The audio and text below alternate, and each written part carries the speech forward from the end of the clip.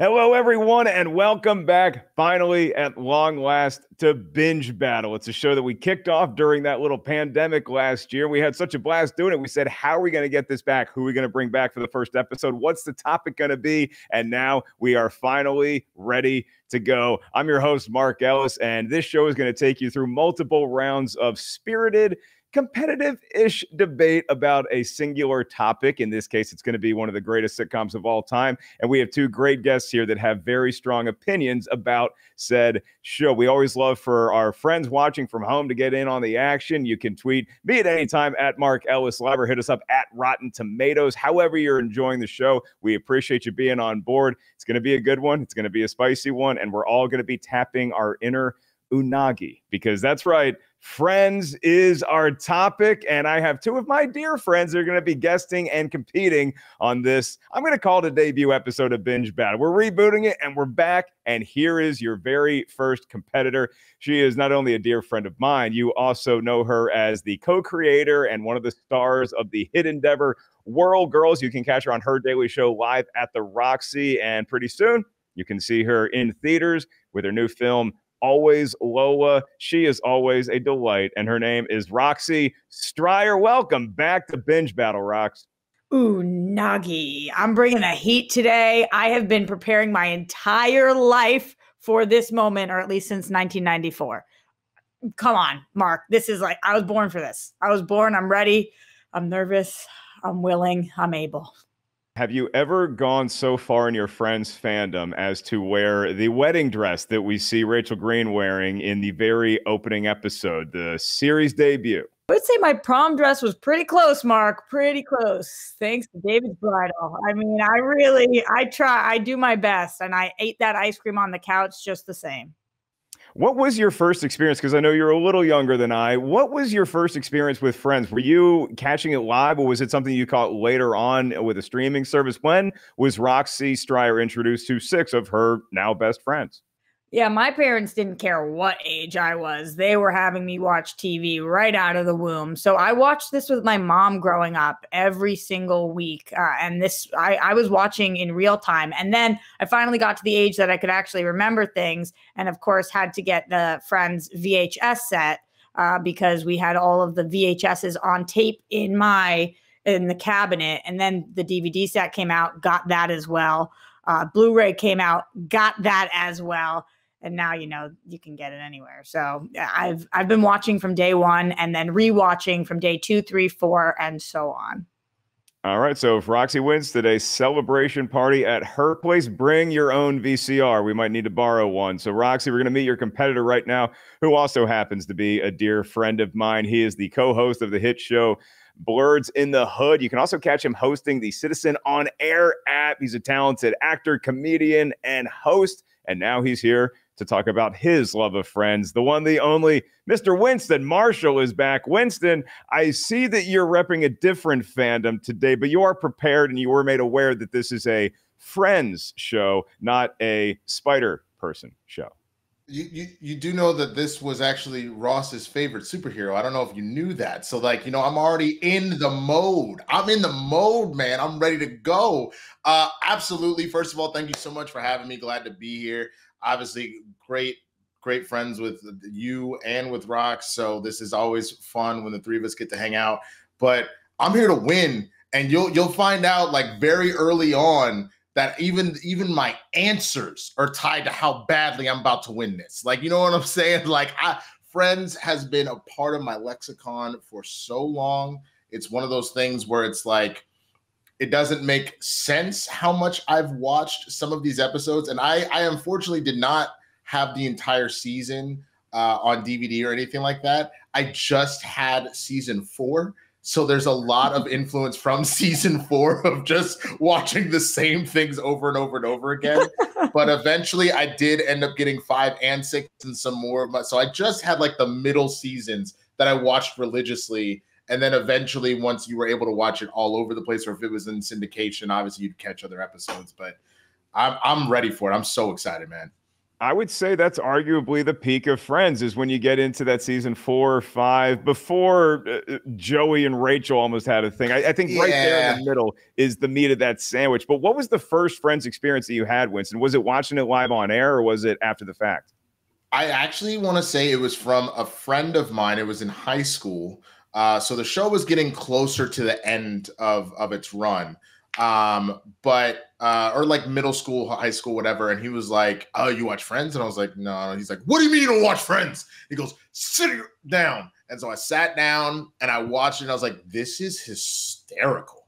Like, this is absolutely ridiculous." And to this day, like a lot of people in the world, you quote this all over the place for any point in time. I feel like I've used a number of these different quotables throughout my life. So I'm super ready for it, man. I love people quote this show when they don't even realize they're quoting it. Like when I say, could I be more excited to be back doing Binge Battle with two of these fine folks? And so as we get everybody here on the playing surface, it's so funny that Roxy brings up the VCR aspect of this because Friends debuted in 1994 and my family instantly fell in love with it. We got a gentle nudge from my aunt who was staying with us at the time. She said, we got to watch this new show. Everybody fell in love and we taped it one night because we were at dinner. We get back and I hit play on it. I guess I was the tech person in the family and I fast forwarded through the opening credits and my dad got so upset because he's like, the song's the best part. Everybody in the family was hooked on the Rembrandts, was hooked on I'll Be There For You, and of course, the show that ensued. And so here's how the show is going to work today. We technically have 4 rounds, but don't worry. If it ends in a 2-2 tie, we have a tiebreaker round just in case. I will be judging each round. Each round is going to be composed of 3 phases. You'll each get a minute to have your opening argument, and then you'll each get a 30-second rebuttal period. Then you each also have a final statement that you can close the round with. It's going to be a loose minute and a loose 30 and a loose final statement, but I ask that you don't go over a minute. If you do, don't worry. I'm sure I have some sort of sound effects that me and our great engineer Christian can come up with. So that's going to be the way that it goes. The winner will be declared. And then I want to make sure that we part as friends just as we entered. And so I want to make sure that we get all of your latest and greatest streaming recommendations where all the fine folks can find you after the show, because you're going to win over a lot of fans today. I might lose some friends, but y'all are going to be introduced to a whole new world of possibilities, followers, and pals. And so with that, I say we start with a practice question, just to get everybody warmed up, just to get us ready to go, get that Phoebe running stride down. Here it is, your opening question. And again, this is worth no points. I just want to get a minute from each of you, starting with you, Winston. Did you see the Friends reunion? And if so, how do you like it? I did see the Friends reunion. I think it completely... It swept me off my feet in the sense that, like, a lot of the friends outside of Aniston, you don't see quite as much. So to see where they're all at now is so interesting. Obviously, I know Matt LeBlanc's on, he was on episodes for a while, and, Lisa Kudrow's been all over the place. But, like, the thing that really got me, other than, Janice showing up and whatever, was hearing that Jennifer Aniston and David Schwimmer actually had feelings for each other they could never act on. And I was like, oh my God, are Ross and Rachel going to actually happen? And like the fact that started to pop up in the news that they were hanging out together, I swear I completely was just like, for like a good couple of weeks after that. So it was wonderful, man. I definitely recommend people watch it. Roxy, was that your big takeaway when you saw the Friends reunion? Absolutely. I mean, if you are a diehard Friends fan like Winston and I are, then you can't watch that and hear Jennifer Aniston and David Schwimmer talk about having feelings for each other and not just like have your mind be blown. But one of the main takeaways for me was the fact that this is just so ingrained in pop culture that we have a fashion show that Justin Bieber is performing in, that Cara Delevingne is performing in, like the biggest pop star on the planet is coming to sing Smelly Cat with Lisa Kudrow. Like, that is insane. There's no other show where the biggest celebrities out there right now are taking back seats to the 6 Friends, because this is, I don't think that there's any debate at this point. This is the biggest sitcom of all time. And just seeing everybody rally around this reunion, it made it feel like, and all those interviews of people across the world, I'm one of them. Like, this changed my whole life. And so it just felt huge to me. it's a must watch, and honestly kind of rude of you, Mark, for asking Winston and I if we saw it, like we're some kind of degenerates or something. See, look, now I'm already excited. A, because y'all got your juices flowing a little bit, but also we already have an idea for another Binge Battle episode where we bring Roxy and Winston back to team up to argue what is the greatest sitcom of all time, because that is certainly a little spicy, but it's hard to argue against it. We'll table that discussion, and instead we will now officially kick off Binge Battle with round one. Here we go, and your topic is: who is the best couple in the history of the show Friends? For that answer, we first go to Roxy Stryer. Minute on the clock. At your ready. So obviously there are some main couples that take place on the show. The three main couples being Phoebe and Mike, Monica and Chandler, and Ross and Rachel. And so this really dictates what kind of person you are, what kind of relationship you want to be in, what kind of hope you have for your life based on who you choose as the best couple, which is why, of course, I chose Monica and Chandler. Monica and Chandler are the quintessential couple of the show because they're friends first. We fall in love with their friendship. They are able to not only get through really challenging times, like having to learn how to get rid of jellyfish stings and navigate being somebody's brother while dating their best friend and keeping it a secret and all of those things. But they actually have such a beautiful love story because that's kind of what we all want at the end of the day. You want to fall in love with your best friend. You want to know that person inside and out. You want to believe in that person. And even though we found out there were other people out there for Monica, like Richard, and other people out there for Chandler, like Janice, we find really at the end of the day, it's about these best friends coming together. They have the most beautiful proposal of all time, too, with Monica getting down on that one knee and Chandler finally being able to commit to somebody because it's the right person. So they have the most incredible love story that not only do you root for, but you aspire to have for yourself. Okay. I like where you're going with this, too, because you're kind of putting the onus on everyone to say, hey, who you choose as your favorite couple on Friends is a reflection on you as a person and your own commitment issues. So when I say my favorite couple of all time is when Van Damme flirted with Courtney Cox for one episode after the Super Bowl, kind of shows you where I am and who I am in life. Winston Marshall, you now have a minute on the clock for your best couple. Go. All right. So Monica and Chandler is a great choice. I'm not going to deny that at all. But I wanted to go for a couple that is a little bit more realistic to how most of us ultimately find love. Of course, the dream is to, your best friend from high school, it ends up actually being one of your sweethearts and the person you find as your soulmate.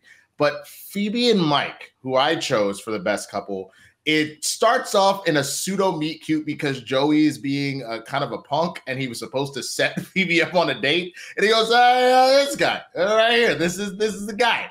And it turns out that he actually ends up being the perfect person for Phoebe, and their relationship evolves the way, again, most people's relationships tend to evolve. You start off on a couple dates. I kind of like this person. It's not so bad. We get along. You start to fall in love. You're trading keys and all that kind of stuff. And then something major happens that causes you to really evaluate your relationship. And that's that Mike doesn't ever want to get married again. He's already done it before. But he changes and makes that compromise to be with the one he loves because he knows that whatever you want, I want to give it to you, and Phoebe vice versa. So this is so realistic to how most of us actually find our soulmate. I think that's why I have a tendency to resonate more with Phoebe and Mike, knowing that it's a little bit more natural than the kind of once in a blue moon situation of the person I've known since I was 10 is actually my soulmate. Two great couples. And I think there's probably a lot of people saying, are we just tired of Ross and Rachel? Did we just go through so much emotional torment while it was being teased? Will it, won't it, that we're over that just as it happened? That is going to be on the back burner because on the front burner, we got two great arguments. So Roxy, going back to you, why are Chandler and Monica a better couple than Phoebe and Mike? The thing about Phoebe and Mike, and you're not going to hear me say a bad word about anything about Friends, so, don't hold your breath for that. But the problem with Phoebe and Mike is that I don't know that they're still together today. They don't stand the test of time on this show. And we've even heard the creators of the show talk about the fact that one of the reasons they didn't want to do a reunion episode was that they know, based on the divorce rates in America, not all these three couples would be together still. And guess what? I think the one they're talking about is Phoebe and Mike. We already went back and forth with Ross and Rachel enough. Monica and Chandler, really, we've seen that they not only can grow together and build together, but they have children together. They move out of the city together. I mean, they're ready for this life. Mike and Phoebe kind of all of a sudden decide, Mike's like, yeah, okay, maybe I could get married again. Phoebe's like, wait, I actually want a white picket fence. How long is that going to last for? We really just don't know. It's a great question, Winston. How do you respond to that? 30 seconds. Well, if we're going to talk about divorce, it most definitely is going to be either Monica and Chandler or Ross and Rachel. Ross and Rachel, just because as much as they love each other, that's one of those really passionate kind of fizzle out. Monica and Chandler, the thing is, they do go through a lot of their random ups and downs, but part of that has to do with the fact that Chandler, as much as I love him, and I love him dearly, can be kind of a lot, and so can Monica. And so I can totally see, you want to talk about a potential divorce rate. I didn't stop my parents from getting divorced, all right? They had kids and, they split. Monica and Chandler very easily could do the exact same thing based off of a lot of the headbutting they have. Phoebe and Mike, it's one of those situations, they're both so goofy. They're both so kind of in each other's zone like that they're going to have their rough waters, but they're always going to work it out. This is already why I have the toughest job on this show, is because I got to make a call here. Final statement about why your couple is the best in the history of Friends, Roxy Stryer. Phoebe keeps pet rats, and Mike hates things like that. Whatever Monica does, even having a closet of all of her messy things, Chandler embraces, because at the end of the day, he knows he cannot live without her and is not going to let her go. Winston? Mike's rich. You think Phoebe gonna give that up? She was homeless. She ain't never leaving that life ever again. She good. She is very happy to be with the man that loves her most. This is the argument of practical application versus just that feeling in your soul that you can't get rid of. I had a girlfriend in college who had a pet tarantula. We obviously did not last together. I was not the most enthused about it, especially the 2 times it escaped its cage, but we're still friends to this day. And so really what this boils down to is, what do you want out of your partner? Do you want unpredictability? Do you want this could end tomorrow, we're not sure if we get along, I'm not really sure what I want out of life yet? Or are you more like Chandler and Monica, where we've been looking for our partner? We've been through many a actor and actress that we've been searching for that right chemistry, and we just haven't found it, when the whole time it was right across the apartment hall. And so I think it's put up a great argument for Phoebe and Mike. But if this show started out as us wanting Ross and Rachel to get together, it ended with us satisfied that we got one couple that we can bank on for the rest of our life, and that is Chandler and Monica. I'm not saying they don't fight. I'm not saying they don't argue all the time, but Chandler and Monica, I feel like that is the strongest fiber. So Roxy Stryer takes the first round in Binge Battle reboot history in a close one over Winston Marshall, which means it is Winston who gets to kick off round number 2. And for that, the question at hand: best guest star in the history of the show.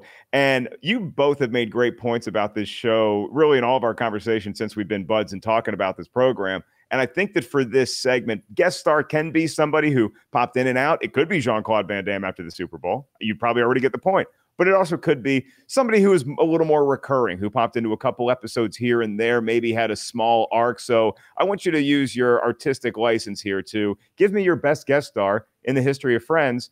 Winston Marshall, you're on the clock. Now, we've had a lot of really great superstars really come on this show. I mean, Danny DeVito as the crying stripper is amazing. Obviously, Reese Witherspoon and Christina Applegate as Rachel's sisters. So many great people. But by far, the best guest star to grace Friends has to be Brad Pitt. It's not even close, for a number of reasons. One, apparently all 5 of the friends in one form or another have some sort of weird crush on Brad Pitt as he shows up, because what can you say? He's hot. It is what it is, right? Like Chandler at one point even stands up and looks at him and goes, I would come over and like hug you and say hi, but I don't want to compare your body to mine. Like, one of the funniest comments that anybody can resonate with if you met Brad Pitt. But the fact that this is a whole sequence where Brad Pitt hates Jennifer Aniston, and this is before the divorce. This is that they are very happily married at the time. That this is the wife he loves more than anything, and his character hates Rachel Green is the funniest concept and the most meta thing that could have possibly happened on the show. Yeah, it's not art imitating life. It's sort of life being the funhouse mirror of what the art is and lampooning the real life. It's a great call, Roxy Stryer. How do you respond? Really good selection. I'm gonna come for you in a minute, but before I do that, oh wow, it's a really good one though. But the better choice is Bruce Willis. Now let's talk about a man that at this point was already a megastar. We've already done Die Hard. We've already done Pulp Fiction. We've done Armageddon. We've done The Sixth Sense. We've solidified our place in Hollywood as an A-list celebrity major. And then you come on this show and you say, take me through the ringer. You can make me into the biggest jerk and then also an absolute crying mess, whatever you want to do to me. He is in 3 episodes of the show, and every time we see him, we don't know what we're going to get from him. There is the possible top 3 best moment on the show with him. I'm just a love machine. That is something that every time I watch it makes me hysterically laugh.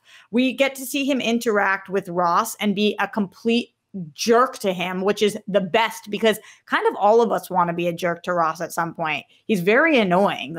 We don't discuss this enough, but he's a very annoying character. We get to see Bruce Willis and Jennifer Aniston totally make out. Thank you. That gave me a lot to look at for a really long time. I appreciate you guys for that. And then we get to see this man completely melt down and start opening up the floodgates and start crying after sex and all of those things. I mean, he is the greatest person to be on this show. And I wish that he was on, honestly, for an entire season because he deserved it. All right, so playing against type with both of your calls, where we know that Brad Pitt at the time was happily with Jennifer Aniston, going against that, and then Bruce Willis being this macho tough guy that we knew from Die Hard and Armageddon, and then all of a sudden we see that he is a little softy inside after a while. It's another good round we got going. Winston Marshall, back to you for your rebuttal. Why is your pick of Brad Pitt better than Bruce Willis as a guest star? Well, I've already noticed that my friend Roxy apparently is drifting off into space to call Bruce Willis an A-list superstar and not Brad Pitt when we've already gotten 7, Fight Club, Snatch. He's right in the same year Ocean's 11 dropped. So he's already hit that. There's a reason people shrieked when he showed up on the screen, and it's not just his looks. But when you throw in the fact that some of the story, any story where we get more backstory of the friends, and so we find out that Ross was also in the I Hate Rachel Green Club. The fact that Brad Pitt, whose body is a temple, is freaking out about complex carbohydrates. His 2 greatest enemies, Rachel Green and complex carbohydrates, is again, it is so meta that it is insane. It is otherworldly. And I honestly, I can't think of anything as much as I love the that is funnier than him slamming yams on his plate because he's losing his mind. All right, we're going full meta with the Brad Pitt. Roxy Stryer, your 30-second rebuttal. I'm not saying Brad Pitt wasn't an A-list celebrity, but the juxtaposition of Die Hard Bruce Willis and I can't stop crying after we've had sex Bruce Willis, it's just night and day. The fact that he would let them do what they did to him on this show.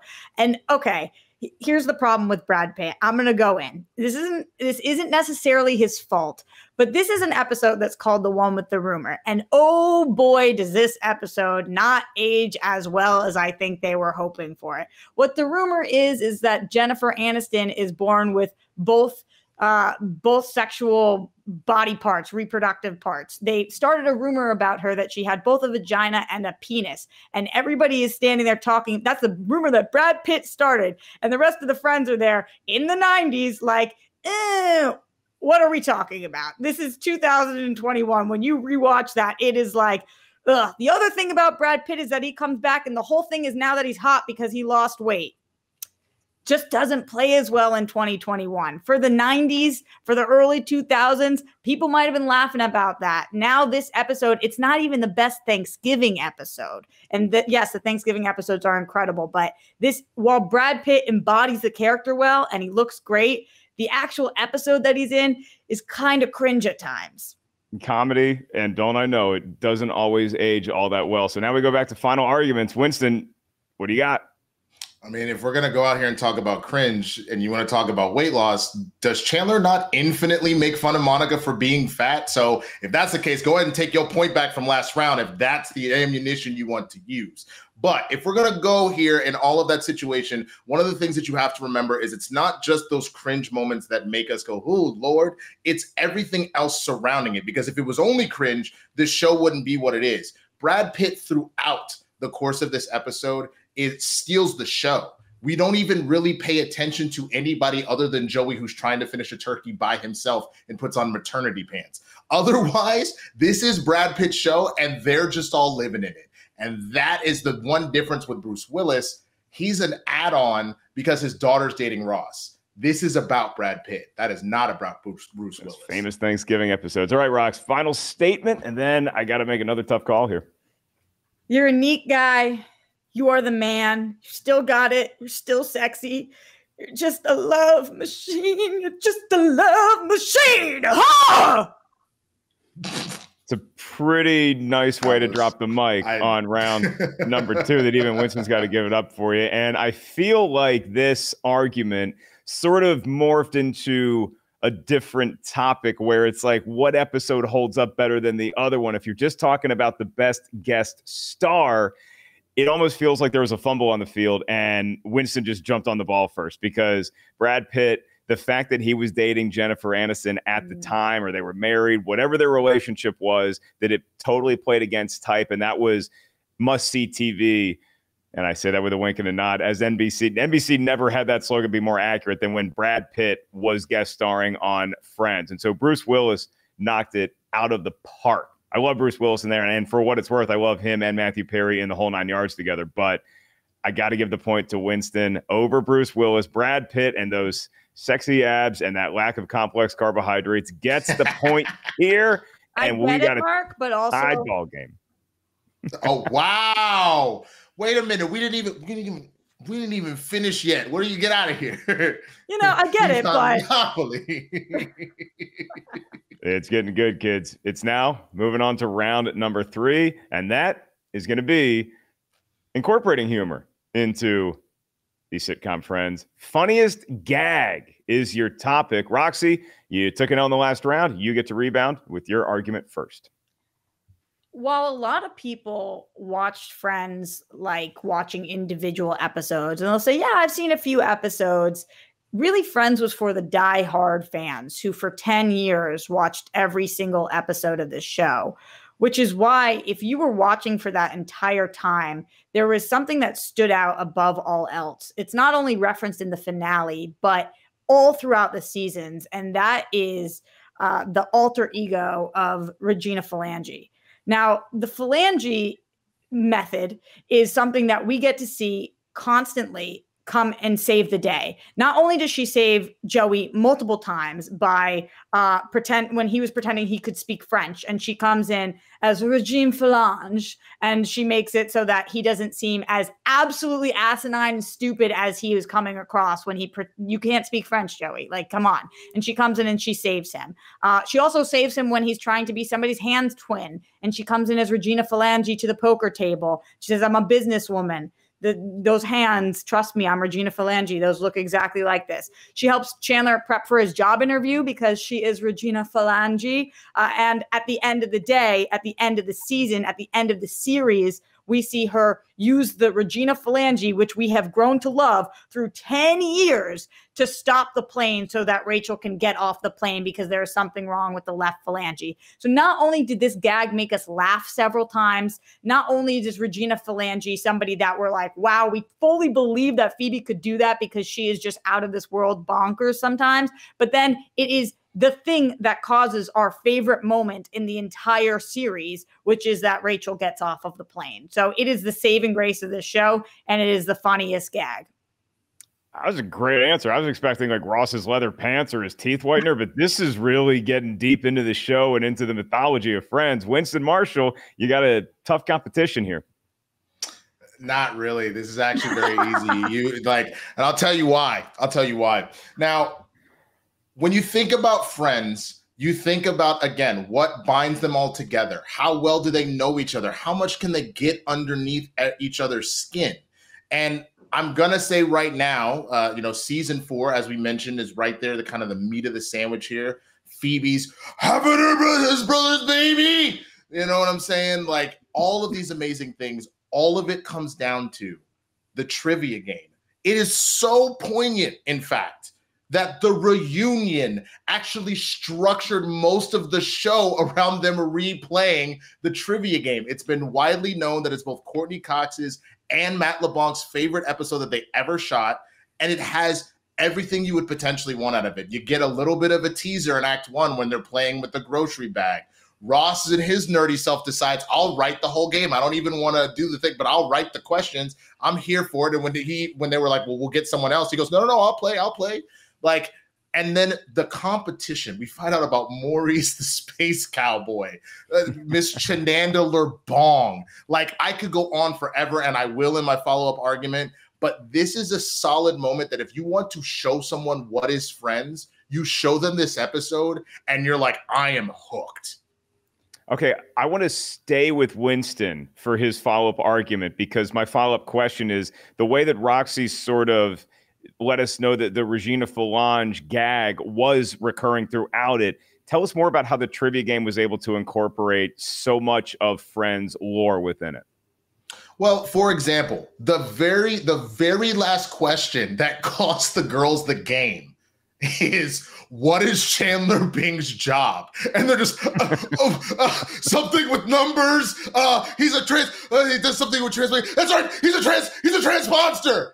That's not even a word. Like, that whole moment, the fact that the apartment is writing on it, and for then half the season, the boys get to live in the nice apartment, and Rachel is freaking out from everything to the singing guy across the hall, across the window. The morning's here. We don't get any of that. We get zero of that if the girls don't lose the game. So by putting this game with such high stakes, and to see how it flips, and then even how the girls get their apartment back, you can't beat it. You absolutely cannot beat it. We got a lot of high stakes with that trivia game because the apartments were on the line there, Roxy. So how do you counter that with your recurring Regina Falange? I like a feel-good gag. I like something that makes me laugh. I like something that gets us that W, that victory. I'm always rooting for the underdog, and Regina Falange is that. What I don't like is feeling devastated for some of these characters. This was a really upsetting episode. The trivia game was crushing because you're no longer rooting for the underdogs. In what world is it acceptable that these men, when the women are so crushed, actually go through and take their apartment? It is, when you're watching it, you feel pain in your chest. Like, I cannot believe that this is happening. So while it is a good episode, it actually led to the girls losing their apartment, which was really hard to watch. Even though all the Rachel not feeling okay with the dropping of the food and the everything that's taking place, you feel bad for them, and you're just hoping they get their apartment back, which you know is going to happen because it's a sitcom. So the stakes are low, but your feelings are real, and it sucks and it hurts. Well, let's be honest. If you get either one of those apartments in New York at a decent price, you're feeling pretty good about life. Feeling pretty good about yourself. Winston, going back to you. Final argument to stand the trivia game. The early part of this is very simple. Roxy didn't talk up about how Regina Falange was better. She tried to downplay the trivia game. So in the sense that she didn't go, well, these are other reasons why Regina Falange is better. She was like, the trivia game is, oh no, and all that kind of, but that's the thing though. We don't feel that bad in the sense that, like, yeah, you're like, oh dang, poor girls, but like the guys are so elated. There is an argument that is then cut with the tension of Phoebe being pregnant. And of course, within 10 episodes, the girls get it back in an even funnier moment where they try to bet it and they do it with some Knicks tickets, but it ultimately just takes the girls making out for 5 seconds. The guys be like, totally worth it. And then be like, guys are so dumb. Like, it was so perfect the way from start to finish during that episode and after, how it just brought everything together in season 4. All right, Rox, closing argument. Thank you for the tee up, Winston. Regina Falange is better because this show had the wherewithal to plant about 10 different Regina Phalange scenarios. The one with Ken Adams, the one with Chandler. Every single time they did it, it was a tee up to the final episode.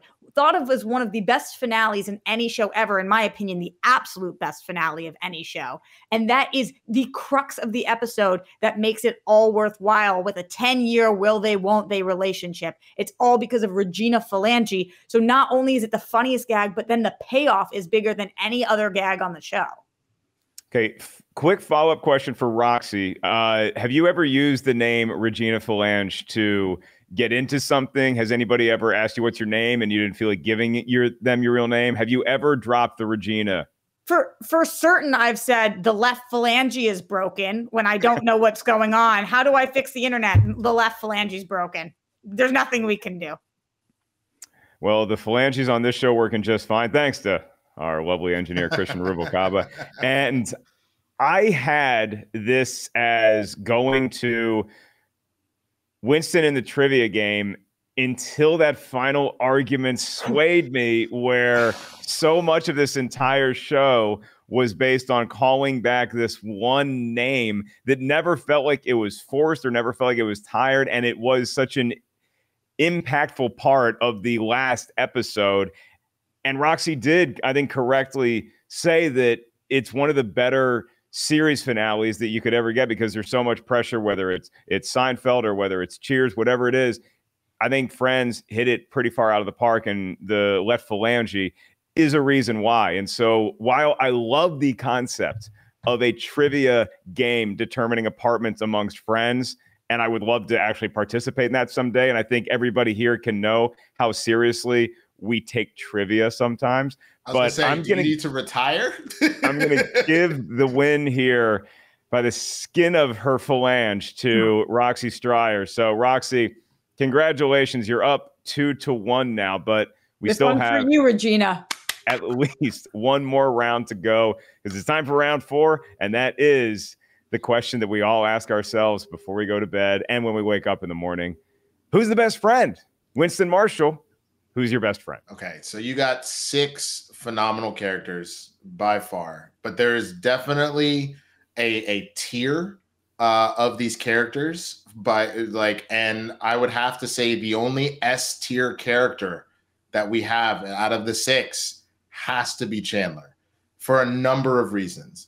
I think other than the fact that whenever we needed some sort of joke to cut the tension, he was always there with it. He was always ready with a quick remark, always there with some smart alecky thing.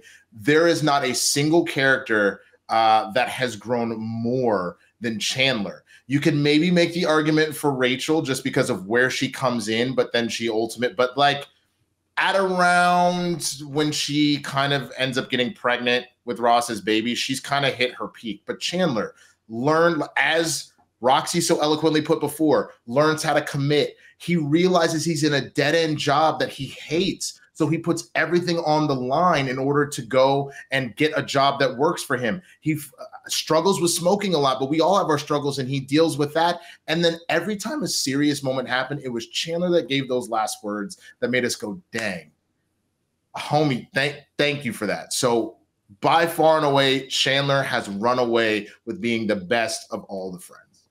Chandler Bong is on the board. Roxy Stryer, how do you counter with your best friend? There was a time about 7 years ago where I was asked this question, and Chandler was also my answer. But as I've grown, I've realized that Chandler is a very good friend. He is, in fact, the second best friend, but he is not the first best friend. And growing up means knowing that you were previously wrong, and you can now admit that Phoebe is absolutely, without a doubt, the best friend. You talk about growth, Winston. Phoebe is somebody who we find out her life story. We don't know as much backstory on any other character as we do Phoebe. Phoebe was homeless. And this is I want to remind everybody, this is a sitcom, and Phoebe is the funniest person on the sitcom. And this is her story. She is homeless. She is abandoned. Her mother commits suicide, and she carries her brother's child. That is who we are talking about as the funniest character. How an actress somehow managed to make all of that comedy, I have no idea. Not only is she the best friend on this show, but Phoebe Buffay and Lisa Kudrow's performance as Phoebe Buffay is one of the best characters we've ever seen on any platform ever. The way that she makes us laugh, no matter what she's talking about, no matter what she's been through, the way that she doesn't judge anybody else, the way that this is a show in the 90s and we had a character that was quirky, that was alone for a really long time, that went on plenty of dates, but also hated things like Pottery Barn. Like this was somebody we had never seen before. So talk about growth. This girl went from being homeless on the streets at 14, learning French behind a dumpster, to being with Mike. What is that transit? It's unbelievable, the amount of growth, and she's the best friend.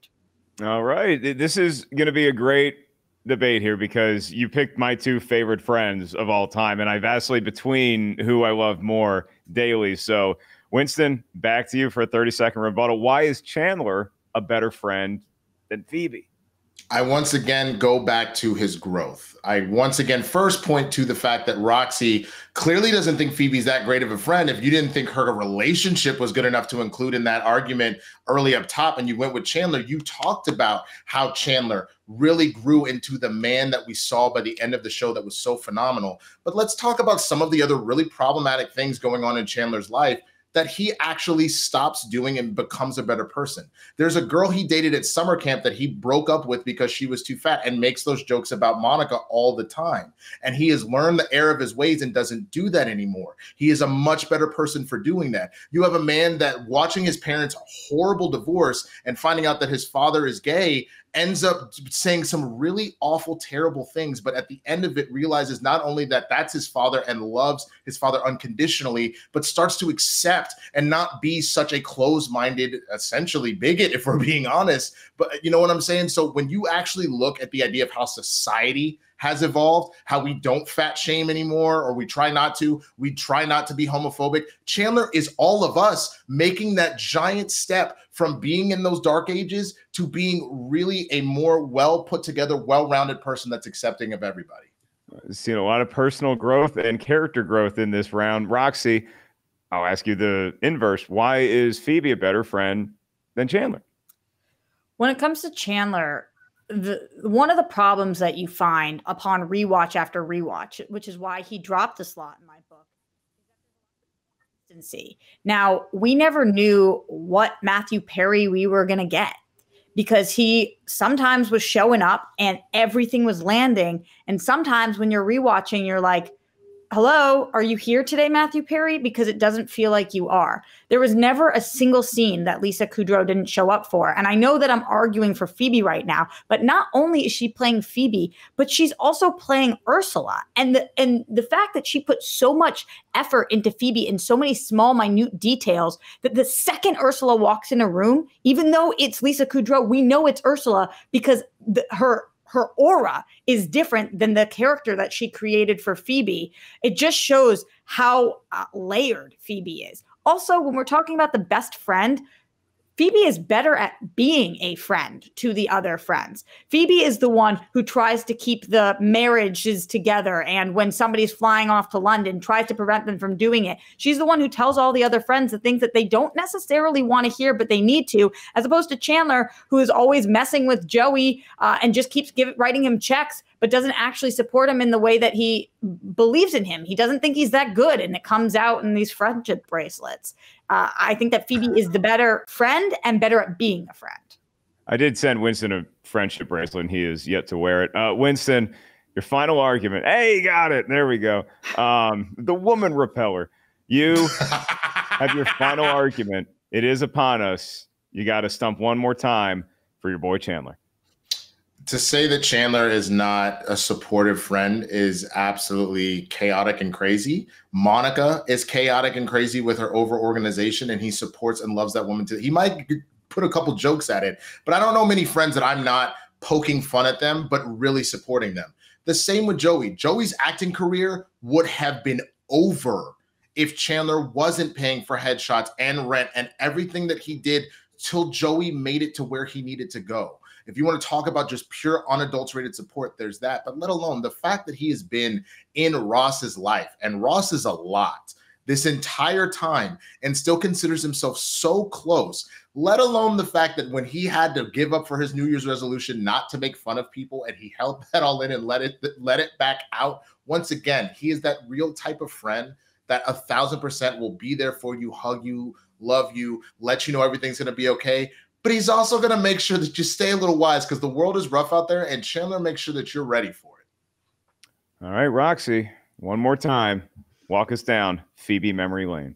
No matter what Phoebe has gone through, she shows all of us that it's okay to find love and laughter and humor and everything. And I don't think any of us know people who have had as challenging or more challenging of a life than Phoebe. The way that she's presented to us is like, this is a girl who comes from severe trauma, but every single day she plays her guitar, she sings her songs, she doesn't care what the world thinks. She's fighting for happiness, and she also practices forgiveness with everybody. She gets screwed by every single friend at some point, between burning down her apartment or trying to set her up with a stranger because they're not paying attention. She's always giving more than she gets, and she still loves just the same. She is the greatest, just the greatest. You know, I don't know if this is a hot take or not, but I think I'm going to safely say that you could have Ross and Joey, not Chandler and not Phoebe, but you can have Ross and Joey, and you can have Monica and Rachel, and the casting department knocked the show out of the park with all 6 friends. If we got someone else playing those 4 roles, I still think the show survives and has a great run if you get Matthew Perry's Chandler and you get Lisa Kudrow as Phoebe. I think those are the 2 best castings in the history of the show for this reason, that they both played their jobs so well, with Chandler being the funny, witty one and Phoebe being the in their own universe. So if you need a funny person on a sitcom, but you also need somebody who's going to be that Kramer who comes in and out at their own whim and just gets big laughs every time. The difference here is that I feel like with Phoebe, there's a reason why Phoebe and Mike is that relationship that is third behind Ross and Rachel and Chandler and Monica, is that it doesn't seem like the show ever thought she was as essential as some of those other friends. And so while I go back and forth between whether Phoebe or Chandler is my personal favorite friend, it's inarguable that Chandler shaped the sense of humor of an entire generation, I think, a lot more than he gets credit for, because I see it in comedy clubs every night. I see a lot of Phoebe in a lot of comedy sense friends, and I see a lot of people basing their lives around Phoebe mantras. But as far as being a character in a sitcom where the goal is to get as many laughs as you can in 22 minutes, I think I'm giving the edge here to Chandler. So that also is convenient for me because it just gets us a 2-2 tie. Now we get to go to our tiebreaker round. I made all my picks, honestly, but now we get to a tiebreaker round. So this is how the tiebreaker round works. It's a little bit different. It's not quite a speed round, but you each have 1 minute to give your arguments, and then I have to render a verdict. So I'm kind of putting myself in jail by doing that. But I think we got a pretty good sudden death topic for us here today. So round 5 is going to be about what's the best quote in the history of Friends. This can be some long soliloquy. I don't think I'm going to get that with either one of y'all today. I think you're looking for comedy gold, the best quote in Friends history. Roxy Stryer, you get to go first. It's not always that the most memorable is the best, but in this case, it is.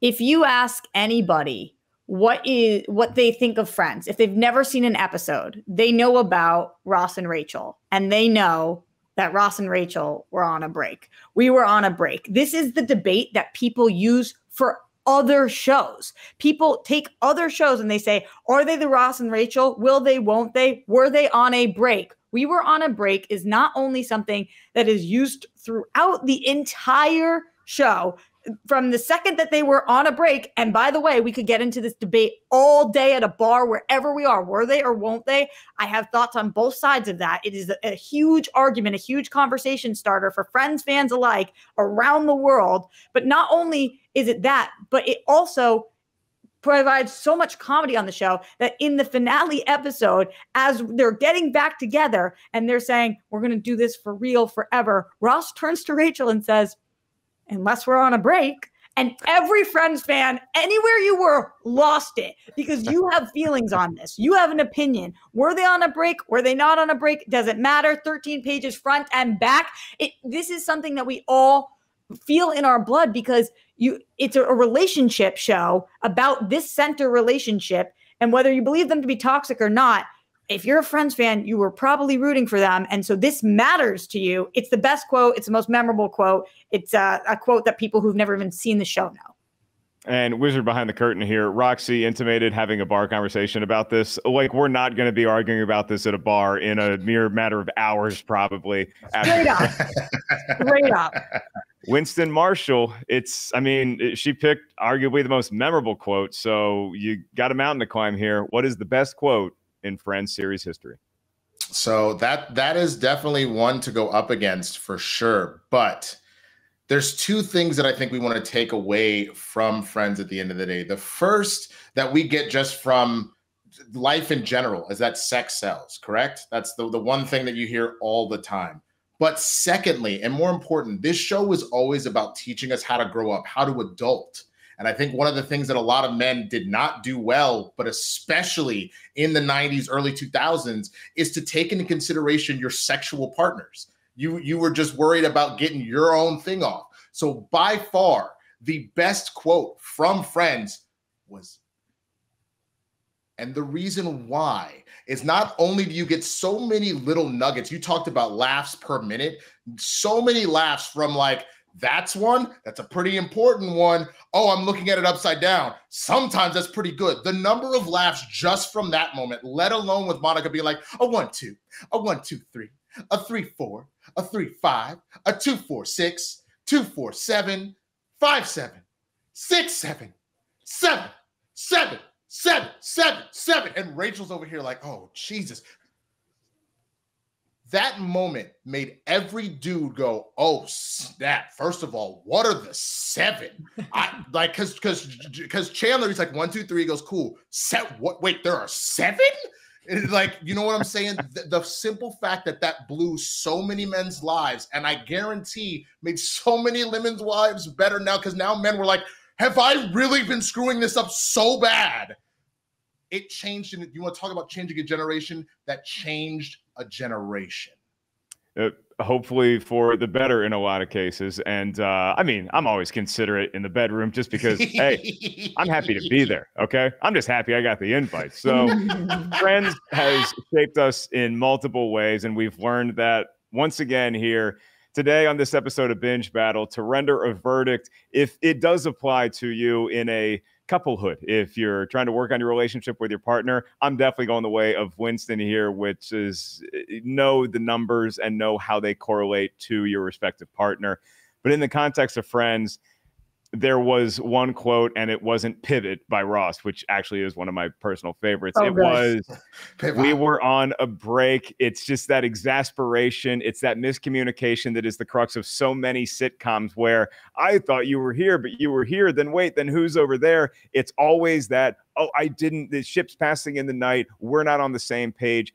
You need conflict in relationships. It happens. And in sitcoms, we need it to happen. And it was never better than the we were on a break. And what is the actual definition of a break? So whereas Winston's quote probably helped a lot of folks in the bedroom, the we were on a break conversation probably got a lot of couples together, but it also broke up couples who were not supposed to be together. So we were on a break is going to be the tiebreaker point. Roxy Stryer gets the win, and she is your Binge Battle Friends champion. But what a sterling performance by both Roxy and Winston Marshall here today. I know it's heartbreaking to lose because you both have clearly based your lives around Friends. I think the only way to do this better next time would be to have you all back and we actually do trivia, and whoever wins gets their pick of that person's apartment. Y'all in? Definitely. I would like to thank my family for putting a 8-inch screen TV in the kitchen for me to watch VHSs of Friends before school every day. Thank you so much for supporting me in my dreams. Appreciate you. It's just one of the Winston, you took an L here today, but who do you want to thank for bringing Friends into your life? I gotta thank I don't know if you'll ever see this, but my homie Stephen Chow. I mean, again, this show genuinely wasn't on my radar when it first dropped, but once it was made apparent to me, I never let it go from that point forward. So shout out to Stephen Chow for being like, bro, you got to see this. It's an all-time great show, and I'm glad that people are still, new generations are uncovering how much fun Friends can be, because at the time, growing up with it around every Thursday, it was everywhere. It was like that 1989 summer when you saw Batman everywhere, except you just kept getting Friends season after season after season, and we never really got sick of it. So that is going to be the result of today's binge battle, with Roxy Stryer as your winner. So she gets to give us her streaming recommendations first. You can find her at Roxy Stryer. Roxy, what are your streaming recommendations? And I'm looking at some of your contenders. It seems like you had a lot to tell us.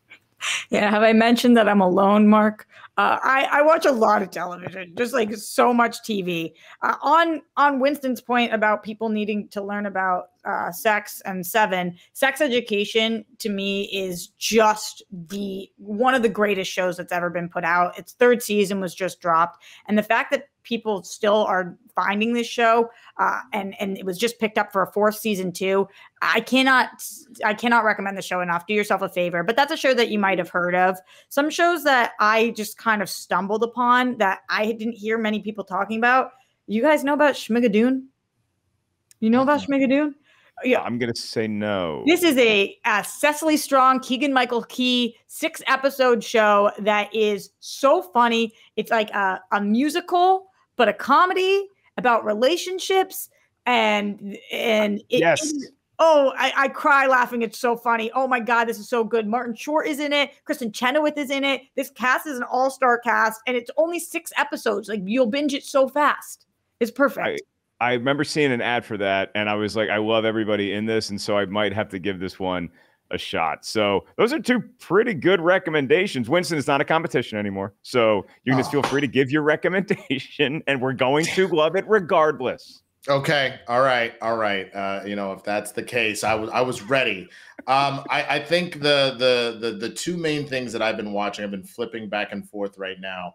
A lot of you know the show originally was on Fox, got picked up by a streaming service. I'm talking about Lucifer. The series finale, the final season, is popping off right now, and it's absolutely amazing.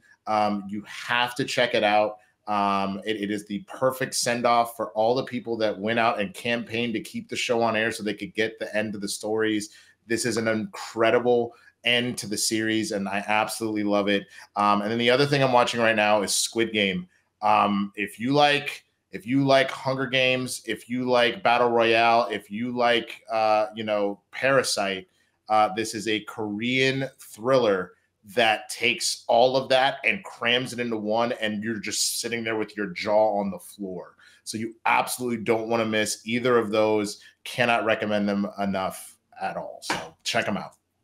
4 good recommendations from our guests here, and I'm just going to go ahead and say it for them. They're also big fans of following their respective football teams currently. Winston, the Cowboys; Roxy, the Patriots. And so I can't say best of luck to both of you in your seasons, given my Washington football team fandom, but it's just another thing for all of us friends to debate about once we get to said bar. That's going to do it here for Binge Battle. Make sure you're following us at Rotten Tomatoes for all the latest updates going on in the world of everything from movies being released to streaming shows to fun stuff like this, where we revisit some of our favorite entertainment options of all time. I'm your host, Mark Ellis. That is Roxy Stryer. You can find her at Roxy Stryer. That is Winston Marshall. You can find him at The Swaggy Blurred. For everybody here behind the scenes, our incredible engineer, Christian Rubalcaba, our great producer, Eileen, and once again, Mark, and I have to go feed my little Marcel the monkey, Molly the Wonder Dog. So until next time, thanks for watching this reboot of Binge Battle.